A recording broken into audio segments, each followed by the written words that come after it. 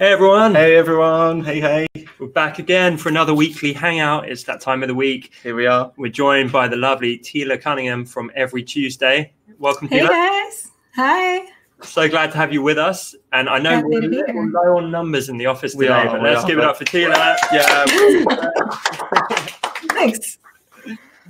We can see a bunch of people jumping on now. So yeah, Teela, all over the world. We might wait a couple of minutes just to make sure everyone's in before we kick things off. But today, I believe you're going to be teaching lettering, vectorizing lettering, specifically in Adobe Illustrator. Yes. It should be fun. We were just saying we've got a thing or two to learn as well. We're not expert letterers by any means. No, absolutely not. But I've always been a lover of Illustrator, so I'm looking forward to just sitting here and kicking back.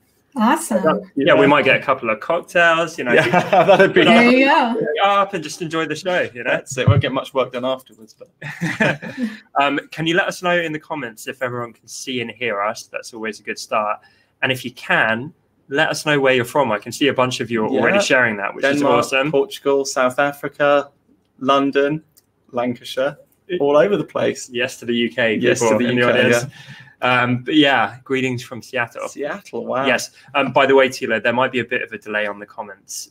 It's the nature of the platform. So I always say to the guests, if you Argentina, if you give a hilarious joke and you get wait for it. That's right. Wait for it. Philadelphia.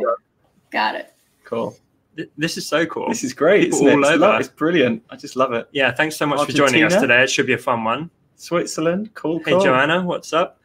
Okay, so I think a few more people will be showing up as we go, but we've got a good number of people here today. So, Teela, the floor is yours. Hey, Cheryl. Take it away. Awesome. All right, so I'm going to switch my screen over right now. Cool. And first, we're going to start out in Photoshop. And I just want to talk really quick about why you want to vectorize. So when you're in Photoshop, all of your work is pixel-based. So it's made up of tiny little squares. And if you want to enlarge it, if I enlarge this E right here, I get my keyboard shortcuts on screen as well. So if you are on a Mac, you already know that this is the command, but if you're on a PC and you see the symbol, it means hit Control instead, and you'll be able to follow along exactly. So if I scale this E up really, really big, you can see it gets really pixelated, so you can start seeing those edges right there. And that is the downfall of a pixelated or pixel-based program. It gets really, really fuzzy along the edges, and that's no good if you're creating hand lettering and it's at a smaller size and you need it larger later on. So vectorizing is really amazing because we're able to, if I jump into Illustrator right here and I have the same exact E and I scale it up, and I zoom in really close, you can see it's nice and crisp because Illustrator is a point-based program. So these points allow you to scale indefinitely. So you have zero limits and your resolution always stays super crisp. So that is the huge advantage of vectorizing. When you vectorize your artwork, you also create an additional instance of it. So once it's on paper, that's the only way it can ever exist. Once you vectorize it, you can put it on greeting cards, posters, put it on the web. The amount of times you can reproduce it is unlimited and it stays super crisp once it's vectorized. So huge advantages to vectorizing your artwork. So we're going to get started with vectorizing some artwork I've already prepared. So this artwork right here. I love it. Here's one I made earlier, Teela. Yeah. Yeah, so this artwork was just scanned in. I've got just a regular printer scanner combo, and I scanned it in at 300 DPI. It's just black and white, so that's really important. My recommendation is whenever you plan to vectorize your artwork, create it in black because you want the highest contrast possible between your paper color and the lettering itself. That will give you the crisper edges, and it'll reproduce much better when you are vectorizing it. You'll have less cleanup work later on, which we will get to in a minute. I'm going to close this palette. All right, so we're going to start with this one, and then you can see this one I created with some watercolor. I've got it listed, the types of tools I use for each set of lettering, and you can see that it's a little faded right here, and I did this on purpose so you can kind of see the difference between having super crisp black and then the shades of gray, and I'll show you how to fix that too. I've kind of got a little trick that I use in Photoshop for fixing this, but I want to show you what it looks like in Illustrator first. So we're going to get to that in a second. But we're going to start right here. So when you first vectorize, you can see if I go into outline mode, that's Command Y or Control Y on a PC, you can see it's just big boxes. That means these are image files. They're not vector files yet. So I'm going to exit outline mode by hitting Command Y again. And you want to select your artwork, and then you're just going to come up here to image trace and click it once and hit OK. And now it's going to run their default image trace. So it's kind of rough, but you get a good idea of what it's going to look like once it's vectorized. You can still see it's got a big box around it, so it's still technically an image. We haven't committed our changes yet, but once we do, you're going to be able to see a big difference right there. So if you're happy with this, you can go ahead and expand your result, and that will vectorize it. But if you're not happy, or if you want to tweak it a little bit, you're going to come up here to this little icon, and this is your image trace panel. So if I open that up, move it over here.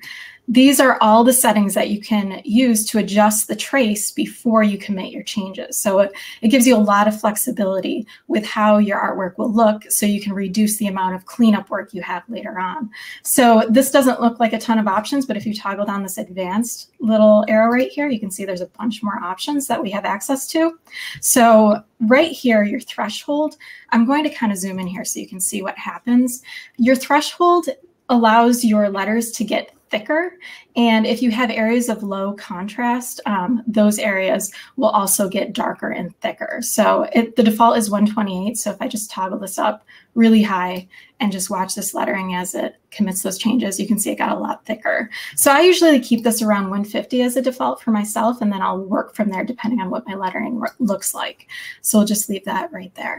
All right, so your paths, the higher you go, the smoother your artwork gets. And if you go really high, it ends up following the contours of your original lettering.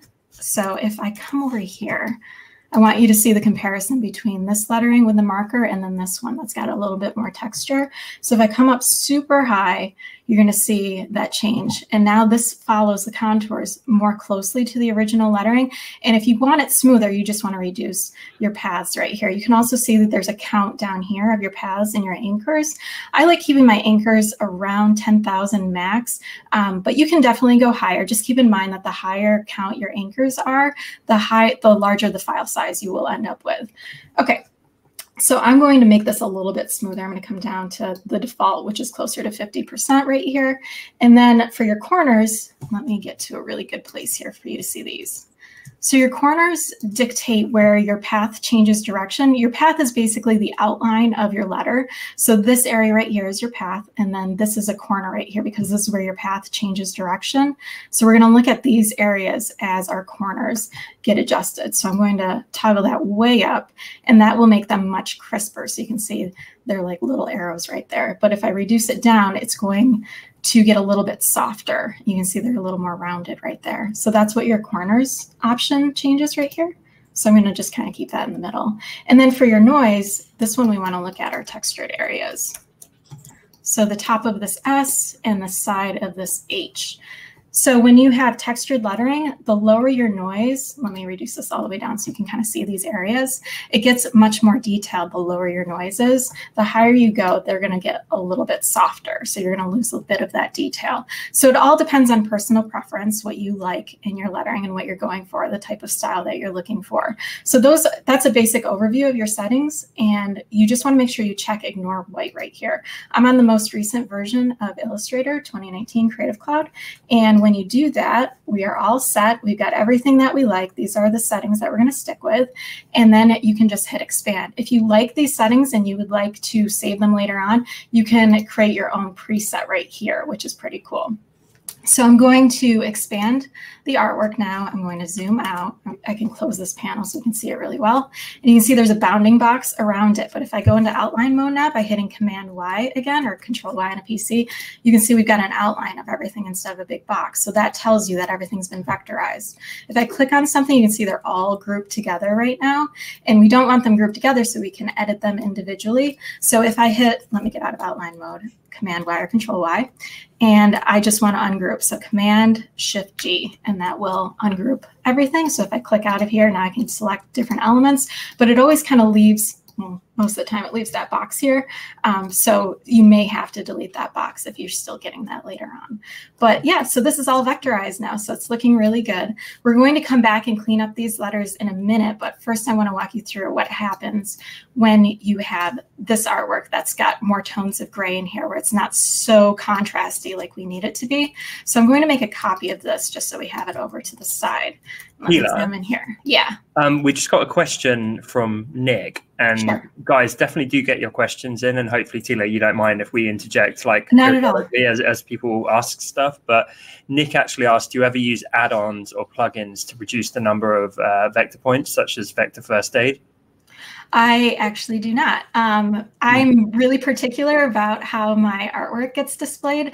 And while automated tools are really great, I do so much cleanup and adjusting just because I'm really particular about all of my points.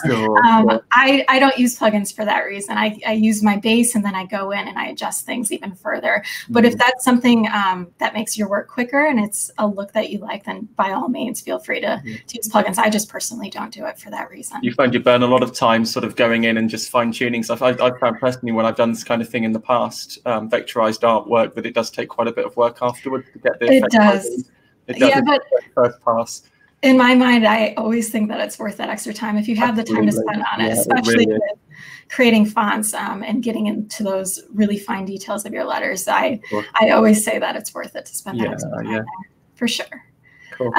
Okay, so I'm just going to select this so you can kind of see the exact same process, but how it looks when we have this lighter shades right here. So I'm going to hit Image Trace again, hit OK.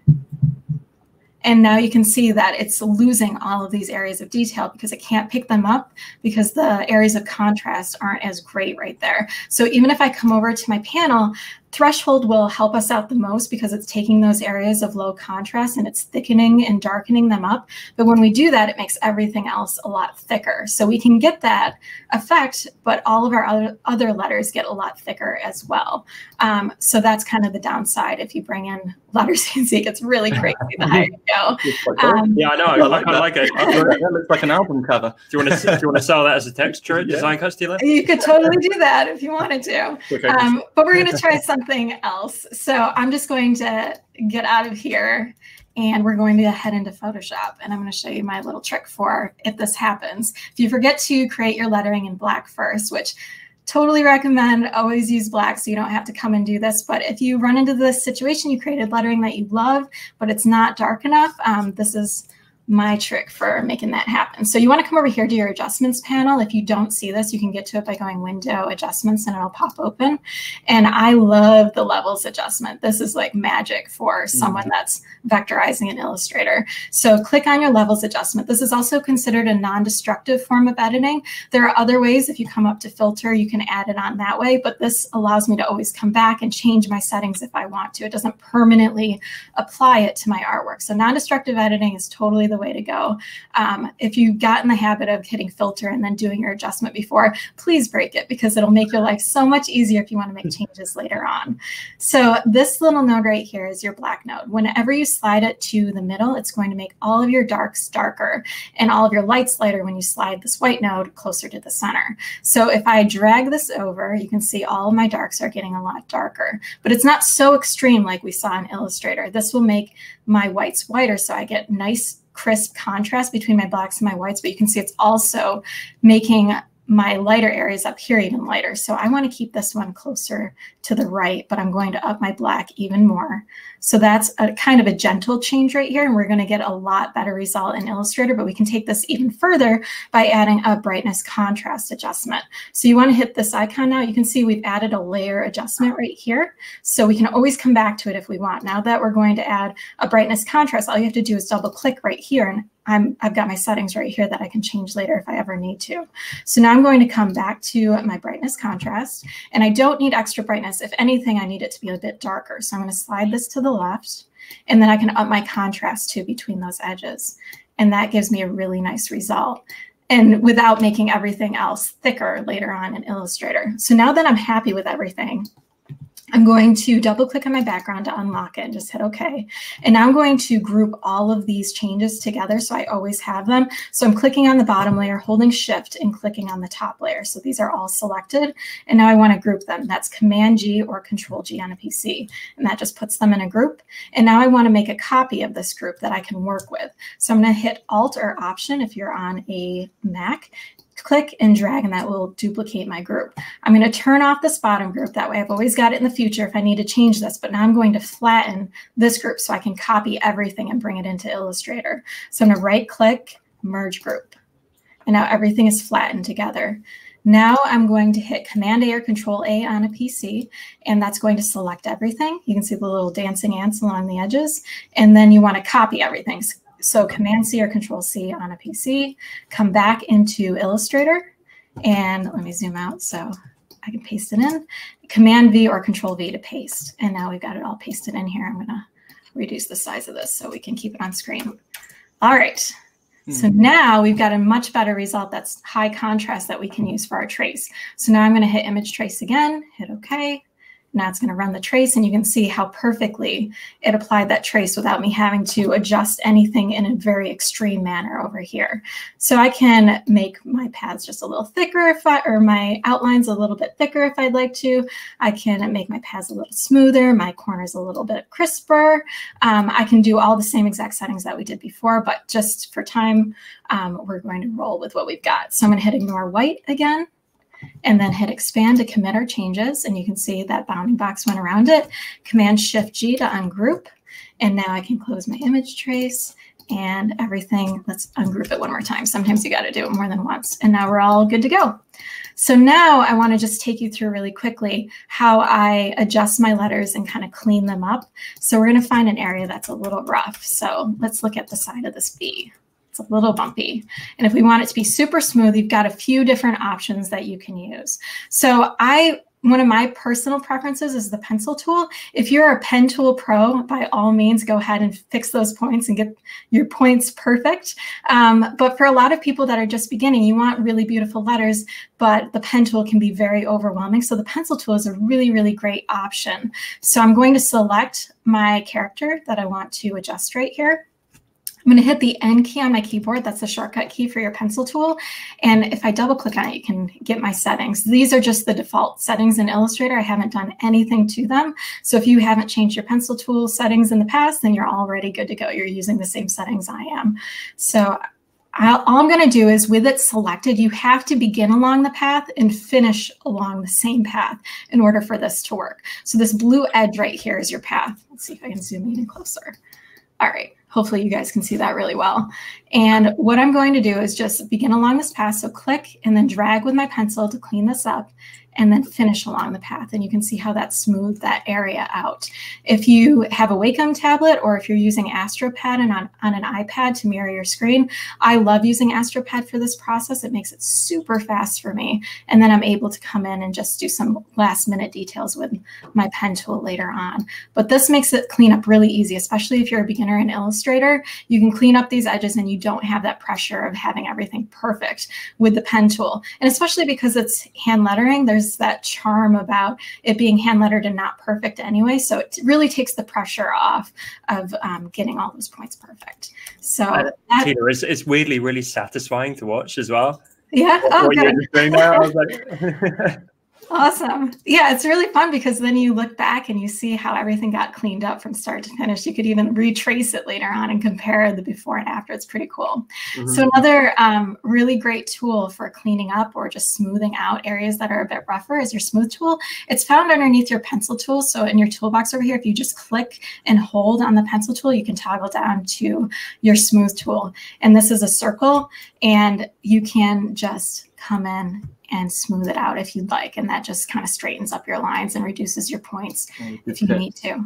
So smooth tool also works really well. So the last tool is your pen tool, but I'm going to show you how to use it in a way that's not scary. So your pen tool is right here. And oh, that's not your curve. That's not your pen tool. Your pen tool is your keyboard shortcut P. And you can see right here, we've got our pen tool, our add anchor point tool, delete anchor point tool, and anchor point tool. So what we're going to use is the delete anchor point tool and the anchor point tool right here. Those are the two important ones that you want to use when you're cleaning everything up. We're also going to be using our direct select tool. So just keep things super simple. We're going to start with our delete anchor point tool. It's also a keyboard shortcut hyphen. Once you get used to the keyboard shortcuts, you'll use them all the time, and it makes your work super fast. So if you have any extraneous points that you don't need, like I definitely don't need this point right here, it's not really doing anything for me, I can just go in with my delete anchor point tool and just get rid of it. So this really helps clean up those edges as well as you're going through. I don't need that one either. And you can see how clean everything is getting just by deleting some anchor points. So the other tool is your direct select tool, which is your open arrow tool. tool, and you can get to that by hitting A on your keyboard. And this adjusts the handles. These little guys right here are your handles, and this is your anchor. So if I click on an anchor, you can see every anchor has 2 handles. And sometimes they move independent of each other, and sometimes they move together. So if I grab this handle, you can see it moves independent of my point. And sometimes that's great, and other times it's not super great. So right here, you can see these 2 handles move together, which makes it really nice to keep things really smooth. When they move independent of each other, you get these really hard lines, which are nice for your corners where your path changes direction. But on the top of a curve, we really don't want this little bump right here. It's not doing anything for us. So Teela, do you have any control over which ones move independently and which ones affect both sides? I feel that might be coming next. I feel the option for how to turn one to the other might just be coming. when you image trace, there's no control over it. It's just kind of whatever Illustrator deems they should be. But then you can change them to whatever you'd like later on. So because these aren't moving together right now and I want them to move together, if I grab my anchor point tool right here, it's also Shift-C. All I have to do is click on my anchor. This part's really important. You have to click on your anchor point and then click and pull. And when you do that, now they move together. And if I return to my direct select tool by hitting A on my keyboard, now when I move them, they move together. And if I have them moving together and I don't want them to move together, just return back to your anchor point tool, Shift-C, and now you can move them independently again. But in order to get them to move together, you have to come back in and I think this is like a massively crucial top tip for anyone who uses Illustrator, knowing it's so helpful. Really is. Really. I remember when I first learned how to do this and I was like, what? Yeah, me too. Learning Illustrator, I think it's just one of the best things ever as a designer. It's it's so powerful. It really is, isn't it? Yeah. See, this is really embarrassing, and you probably didn't know this about me, Teela, but I have always lived in Photoshop. I never learned Illustrator because I did web design and stuff, so I didn't need it so much. But it's really frustrating now, especially given what we do.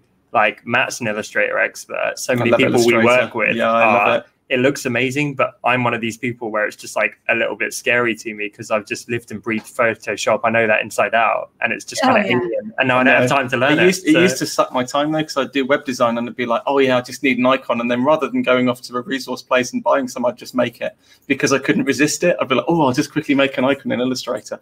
Oh, that's awesome. Well, you can do lots of that stuff in Photoshop now too as well. It's pretty cool once you realize how powerful Illustrator can really be for you, especially with your lettering, because if it's whether or not you want to reproduce this and put this on greeting cards or for clients, logos, you should always be creating logos in Illustrator. That way your client always has the option to make it as big. Like if they want to put it on a billboard and you made it in Photoshop, you're going to have to recreate it at the largest size it'll ever need to be created at, which is a pain, you know, to have to redo all of that work again.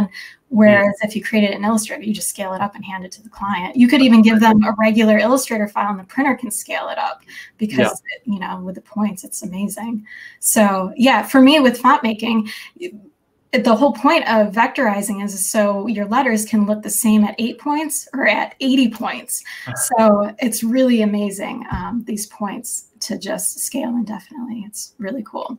So that's just a quick overview of how to clean up your letters. That's what I do. I come in, I kind of smooth everything out with my pencil tool the way that I like it, and then I'll come in with the pen tool, this anchor point tool, and the direct select tool, and kind of change up my points so I can see what I like. And we can already see just that little bit of work. Look at how smooth that edge of the B is. So yeah, you could just spend an afternoon and just crank it out, put your favorite TV show or your music on, and you just work. It's awesome. It's super therapeutic if you're into this kind of thing. Brilliant. So yeah, that is that's how I vectorize lettering in Illustrator with a little workaround if your lettering isn't as high contrast. So I love it. Really useful. Yeah, really useful. Really top tips for anyone who's just getting out started in Illustrator. And as you say, it's such a powerful package. And lots of people do just use Photoshop so heavily and never dip into Illustrator. But for any sort of designer or anyone who wants to do commercial design, as you say, it's so important to create all the artwork that you want to scale to any size in Illustrator so that you can give it to your clients, and then you're not restricted by resolution at all, which is awesome. All right, I will come back and see you guys. Back in the room with us. All right, there we go. I feel like you could have easily made that stretch an hour. Yeah. You really packed in the value there. So you did. Yeah, Jay said great tips, Teela. Totally agree. Awesome. And Teresa finds it super calming as well. The cat says Illustrator is literally my wife. Thanks for the tips. So Teela, as we do have a bit more time available with you, which you've been so generous with, I think everyone watching live right now should fire as many questions as possible at awesome. Teela. Sure. And just to put you on the spot. Yeah, no problem. I'm open book over here. A very established, fantastic educator. You've got all of your courses, your YouTube, all the materials on your website. So I think getting this one-on-one access with you is a real opportunity, and people should take advantage. And if they don't, Matt and I are just going to fire a billion questions at you. Absolutely. That's cool. Yeah. Thank you as well, Teela. So that's great already. Yeah. So definitely use the ask a question box, by the way. If you see just below this video, click there and you can leave your questions, and we'll try and get through everyone. But I guess my first question would be, are there any really common mistakes that you see people making when they're doing this process and trying to create vector lettering? I mean, the really nice benefit of having that automated portion of tracing your characters is that it's automated and it's already done for you. So as long as you're fine with that, you already know how to vectorize. It's going in and cleaning up your characters. I would say the biggest issue is just people not taking the time to clean up your letters, because now that a lot of people vectorize their lettering, it's really obvious when you don't do anything more to your letters. When you just leave it as the default, you can see those really hard edges, and for someone who has a more detailed eye, they're going to notice it, and they're going to see that you didn't take the time. And it really shows that you care about your artwork when you go in and you spend that extra time to clean up. It must elevate it to the next level, I guess. Totally. And it's so noticeable, because those hard edges, they just grab your eye immediately. So that would be my biggest recommendation, is if you choose to vectorize, please take the extra time. Even if it's a quick thing, even if you go in quickly along your paths with your pencil tool, even that is more worth it than just leaving it as the default. Yeah. Definitely. And as well as vectorizing and working in Illustrator, what about lettering in general? Because you've done a lot of that over the past few years. Are there any common pitfalls that people are hitting that they should be aware of, where, you know, a few tweaks could really lift their lettering? Totally. Yeah. So my biggest recommendation is, obviously, I mean, a lot of people already know with the faux calligraphy look of creating your thick downstrokes and your thin upstrokes. That's really great, and it can really elevate your lettering just by doing that much. But taking it a step further and making it look that much more professional and polished is really practicing making those thick downstrokes consistent throughout all of your letters. So wherever you're applying that thickness to your downstrokes, make sure that thickness is the exact same for all of your characters that you apply that to. Same thing with your upstrokes. The thinnest parts of your character should be the thinnest, it should be consistently thin, that same thinness across all of your parts where you have that same upstroke. So yeah, that's the biggest issue I see with new letters. So consistency. Yeah. And we've had that before, haven't we, here, that in terms of hand lettering, that consistency and lettering in general is just really key to creating a professional font. And we find it as well, don't we, when we're reviewing fonts this end, that the consistency between letters is so important, and so that the eye can just, you know, run along them nicely. Totally. Yeah, you will really take your lettering so much further, and it does take time and practice. You know, you can just practice doing downstrokes over and over and over again with your thickness. So you can really get used to what it feels like when you're making that downstroke. And then, you know, you're building muscle memory, and when you do it again, your muscle's just going to remember it, and it's just going to get better and better. I think it was Ian Barnard, actually, on one of these weekly hangouts, where he zoomed in on his own lettering, and he used a circle and put one size circle over that's a great the thick parts and a smaller circle over the thin parts, and he just made sure it was exactly the size of that circle. Yep, you can do that with any shape. That's a great tip. It's a great way to keep track of your letters as you're creating them. Cool. Especially if you're creating them in Illustrator from scratch. Yeah. Or if you're editing them later on. So it looks like we got a bunch of questions, Teela. We might have to actually go rapid fire here. So do pop them in the ask a question bit, but I'm going to read out a couple that are in the main chat. But if you put them in the ask a question bit, we'll be able to get to them easier. So Jay says, I wonder, does this technique work for letters drawn with fine tip pens, or is it too little contrast? Do you recommend using more thick lines by default? It's totally personal preference. If you're using a fine tip pen, you just want to make sure that you're getting that contrast. I've noticed that with fine tip pens, you will have more time cleaning up later on, because it does, Illustrator with the thinness, the default is a little janky. So you will have to go in and spend a bit more time with your more fine tip pen lines. But you can totally do that. You don't by any means have to do the thick lines at all. Awesome. And Natalie asks, when do you use the curvature tool? I actually never use the curvature tool, and I've survived as a graphic designer, so there's no pressure there. I just don't use it. I don't need to. Amazing. So take it away, Matt. We've got someone here.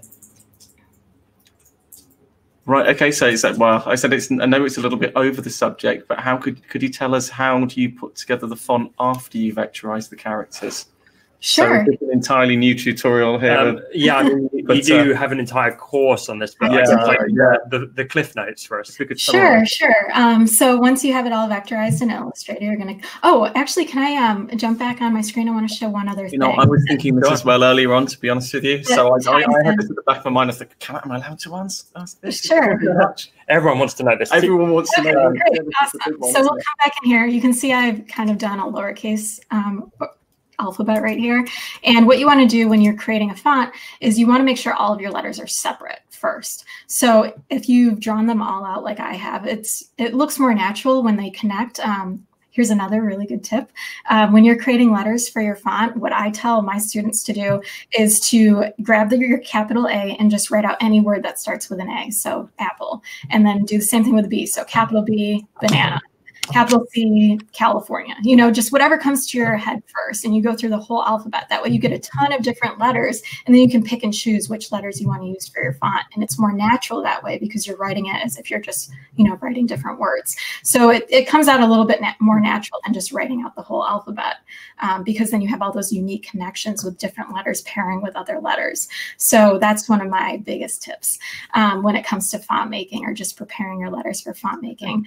But once you do that, you'll have all of your letters connected like this, especially if it's a script. So a nice tip without removing anything else that you've done is select your letters, and then you can just hit Shift-E for your eraser tool, and you can just erase away part of your vectors, kind of like in Photoshop.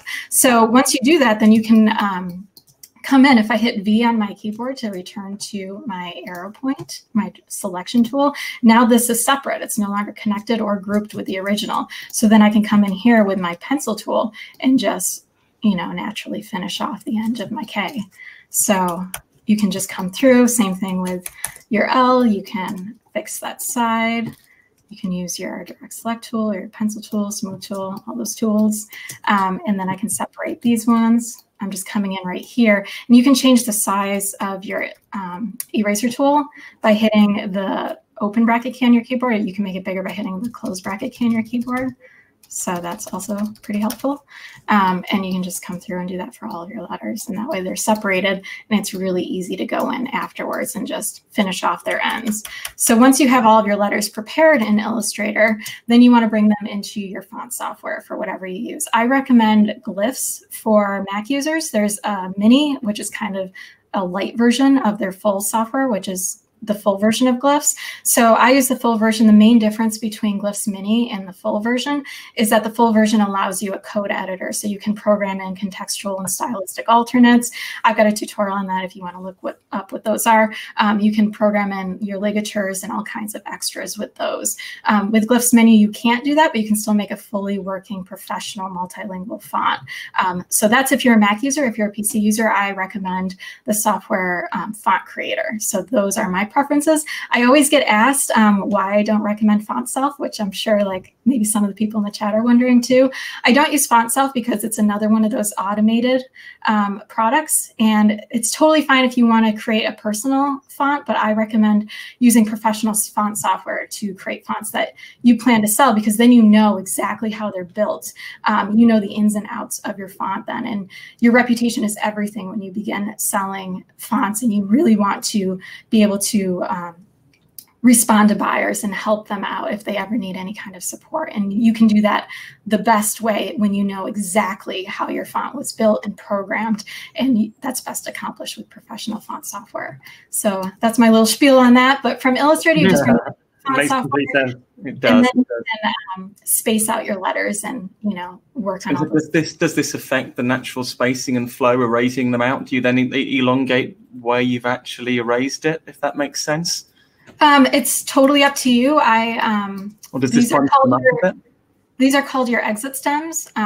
So your exit stems, you can make them all consistent and all the same if you'd like, or you can vary them up depending on the look that you're going for with your font. Awesome. Yep. Yeah, interesting. Really interesting. Asked and answered, I would say. Yeah, definitely. Yeah, with a live demonstration. Yeah, I love it. Okay, we got some more questions coming in. So we have a question from Kate. This is a really good question, that's actually. A good one, isn't it? She says, do you worry that if you clean up your letters too much, they may lose the hand-drawn look? Totally. Yeah, this was a discussion that we've had in my font group on Facebook. We've talked about that a lot with how far is too far, because once you get going with it, it's really hard to stop, especially once you create everything really smooth and then you want that look to carry over. So that I would say is you just have to do it. It just takes some practice and you learn where your limits are. It's definitely a worry, but if you have that in the back of your mind, you're already ahead of the game when you are going in and cleaning things up. So just be aware of it. That's the first step. And the more you do it, the more you're going to realize where you're going a little overboard and you need to pull it back a little bit. Awesome. Got another great question from Victoria in the chat saying, awesome tips. I'm an overall fan of your website. So a little compliment there every Tuesday. Speaking of which, guys, if you see the shiny green button below this video, definitely open up on a new tab, Teela's website every Tuesday. It is a treasure trove of educational resources and freebies and goodies. It's well worth checking out. But yeah, Victoria asks, what do you do when you want to vectorize your watercolor letters but actually keep the transparency? So that is a little tougher. With transparency, you're actually going to have to go in to your edges and reduce your opacity with those areas. There's really no getting around that, because when you automatically vectorize your watercolors, you're going to get full opacity shapes all the way through there. So for that, I would not recommend doing that. I would recommend creating your watercolor lettering as large as you would need it. And if it isn't and you want to use it anyway, you can bring it in as a larger resolution scan. So my printer scanner combo, which is super basic, it scans up to 600 DPI. So I'm going to shoot a little bit of math at you guys. Hopefully you can follow along. So the print standard resolution is 300 DPI, 600 DPI. If you bring that in, say your artwork is 2 inches by 2 inches. And if you bring it in to Photoshop or whatever, if you scan it in at 600, you can then double the size, so 4 by 4, and have the resolution. So then you bring it down to 300, and it's the equivalent of 2 inches by 2 inches at 600. So now you have a larger size that's still the print standard resolution. So hopefully that helps. Do you guys follow? You want me to repeat it? No, I think so. I think my head exploded slightly. But so even when you fix the resolution, though, is it a case where you just don't use auto trace and you don't use Illustrator? Like, do you have to work more in Photoshop to kind of get that SVG font goodness? I was going to say, because you see people creating now these SVG fonts, don't you, which have the semi-transparency, which can be quite cool, although I've heard there's some issues when it comes to print if you want to use them. Yeah, with SVG fonts, unfortunately, they can only be used in Creative Cloud with Illustrator and Photoshop right now. So it really limits your buyer pool if you're a new font maker. So I actually recommend just doing standard fonts if you're just getting started. You want to build your buyer base before you start outputting fonts that can only be used for buyers that have access to Adobe Illustrator, Photoshop, Creative Cloud. So that's the first thing. So for those, you want to stick in Photoshop to create that kind of transparency right there. So that would be my recommendation. So that's why when you're scanning, you can get a larger size out of it if you're bringing it into Photoshop. Illustrator doesn't matter, because once it's vectorized, you can make it as big as you want, so you don't have to worry about really what size you scan it in at. Sure. Also another bonus of Illustrator. Big Illustrator fan over here. Yeah. Matt, do you want to jump in with the next question? Sure. It says, how do you create consistency with lines and curves when creating non-hand-drawn style fonts? would love to see you create a character for a script font that's not hand-drawn. That's a good question from Derek. Yeah. All right. Well, that would be more suited for people who are more comfortable with the pen tool, because you'll be using that a lot more often. You could also do it with your pencil tool if you wanted to, if you're okay with that kind of inconsistency with your curves. So I stick with hand-drawn characters exclusively, just because I love the look of them. They really appeal to my own buyers and my own readers. So that's what I stick to. But if that's something that you prefer and you are a pen tool pro, you can totally do that too. You can just create some guides. That would be my biggest recommendation. You can pull some guides in Illustrator and then just follow those guides to create your characters from there. You can even have, like if you have a font that you really love and you want to use it as kind of a base or just some guidelines, you can type that out, put it on its own layer, lock that layer, but reduce the opacity of it. So you've got it as a template, and then you can follow that along and just create your own script off of that. Yeah. So that could be really helpful if you're just getting started. You do see a lot of fonts which were heavily inspired by other fonts. Yeah, you want to be careful with. Definitely. This is more of like a practice. You get your basics down, you learn where your guidelines are and how to draw your basic forms. But yeah, by all means, do not output anything that's too. It's not cool. No. Don't do that. Angela just showed up and said, hello, I almost missed my favorite teacher in the entire world. That's so kind, Angela. I'm glad that I could be here for you. And, yeah. No, you got a lot of love in the comments today, Teela. Yeah. And in fact, I can't believe I nearly forgot my favorite bit of these calls. But can everyone leave a quick comment with a single emoji as their response to what they've learned so far today? And this is where I really enjoy seeing like the screaming cats and that kind of stuff. And Angelina says she loves you too, Tom. So that's nice. You're getting the love. All the love there. There we go. Oh, awesome. Thanks, guys. And Derek said, yeah, he uses similar techniques to what you just outlined. Wasn't sure if it's the best approach. Oh, cool. But appreciates you answering the question. Yeah, tried and true. Definitely. I've been using it for, 10 years, probably more. Totally works. There we go. Well, I told you there's a bit of a delay, Teela, but the emojis are coming in. Keep them coming, guys.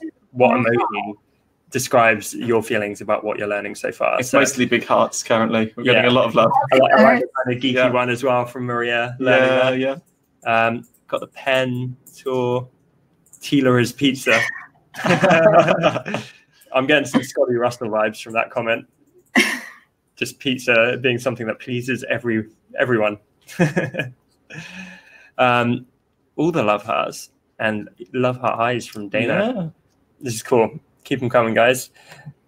Carissa there with the dancing girls. Nice. Okay, let's go straight to the next question.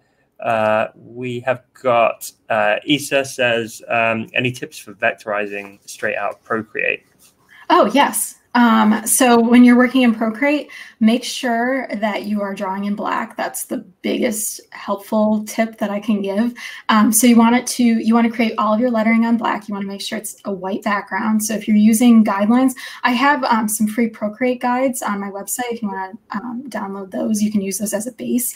And you just want to have those on a separate layer and turn those off when you export. So I recommend exporting as a JPEG. You can export as a PNG if you want, but I always export as a JPEG. It's a bit smaller of a file.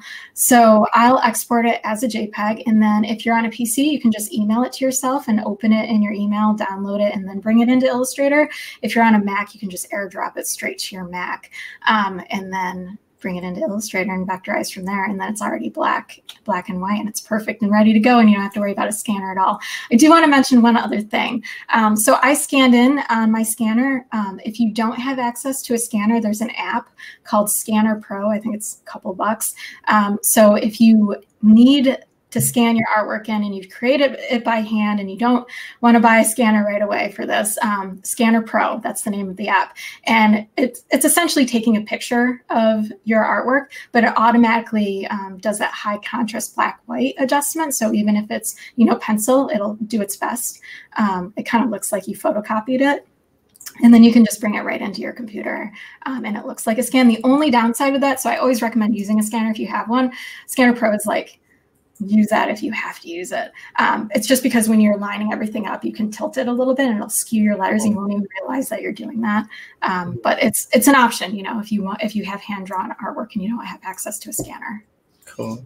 Maria asked an interesting question, which is, where do you draw your inspiration from? Oh man, that's a tough one. Yeah.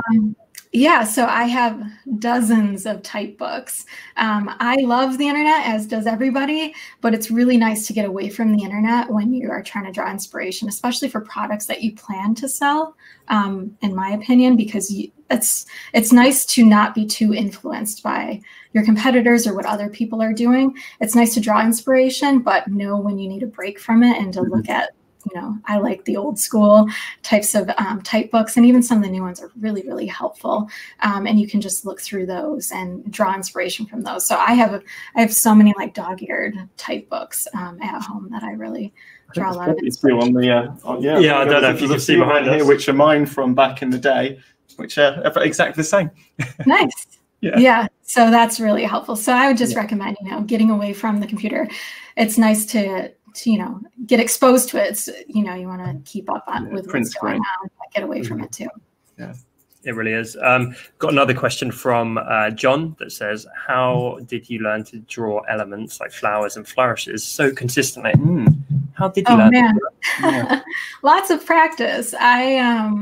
Yeah, the iPad changed a lot for me because it allowed me to just doodle when I'm in the living room and, you know, watching TV at night. I always have the iPad in my lap and I'm just doodling and practicing and, you know, looking at everything and using different brush pens and pens. I love art supplies, so I'm always trying different things and working my best to be as consistent as possible, because consistency is really the name of the game when it comes to lettering. Even if you have unique hand-done styles, you still need consistency in certain areas of it to make it look professional and polished. So yeah, it's just lots of practice. No shortcuts. No. Jesse asked as well, have you got any book recommendations? Oh yeah, one of my favorites right now is the Scripts book by who is that, Louis Feely and Stephen Heller. That one's a really solid one. They've got there's a type sketchbooks that I really like. There's a series that goes with the Scripts, and I've got all of those books. There's a 3D one. What was the other one? I can't remember the other one, but yeah, those books are solid. Speaking of 3D, I've got a random book recommendation myself. The Star Wars Pop-Up Guide to the Galaxy. And I have to mention this because we get so many comments when we do the videos about it. Look at this. Isn't that great? Oh, man. That's one of my secret Santas, I believe. Yeah, I got it from Matt for Christmas. There we go. But yeah, hang on a minute. I feel like I need to do the but yeah, make it a bit more realistic. We're finally revealing what's inside. That's awesome. There we go. Someone had to make that. Like someone had to. That's incredible, isn't it? He's like this world famous. Yeah. Look at this. Say this. He's like this world famous pop-up artist. Crazy. Yeah. There we go. That's like a whole different side of the brain. Yeah, I wouldn't even know where to start. No. Cool. Has anyone got any final questions? I think we got time for one or two more. We have. And Matt, while we wait for the lovely viewers, have you got any other questions? Oh, how did you get started off? What was your first inspiration for this? Because obviously, when as a designer, there's so many different paths you could go down. So what drew you down? With lettering? Yeah. I've always very popular. You know, I've always been into lettering. I remember my sisters would vouch for me. We were little, and I would be at the kitchen table, and I would just be like writing my name over and over again. My mom was a teacher, and so I guess part of me just trying to imitate her, I would make my own class list. So I'd make up a bunch of names just so I could write a bunch of different names in different ways. So I've been like writing, just experimenting with my handwriting. I would always ask my parents for every birthday and every holiday, I want a craft book, I want an art book, I want a calligraphy book. I was just always so drawn. And in elementary school, when they would give us certificates for certain achievements, there was a lady that just did calligraphy for everybody's names, and I was so jealous. And I would look at my certificate and try and trace over it. So it's always been a huge passion of mine, but I didn't know what I would do with it. I just loved doing it on my own. And then gosh, I can't remember the year. I want to say it was like 2011. I went to the National Stationery Show in New York City. And I was super inspired by all the hand lettering that started appearing on stationery.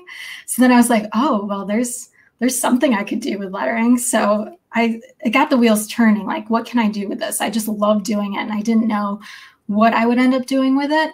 I started introducing some of it to my freelance clients, and that worked out really well. But freelance wasn't my thing. It works for some people. It just wasn't. Were you doing graphic design beforehand then, or? Yeah, I was. So I graduated college in 2008 with a graphic design degree. So I was very in the trenches of doing design every single day and just doing lettering at night for me. And then once fonts started getting popular, I was like, oh my gosh, I need to teach myself how to make a font. And there's like no resources out there to learn. Which is why I made the courses, because it took me like a year just to figure out how to do it.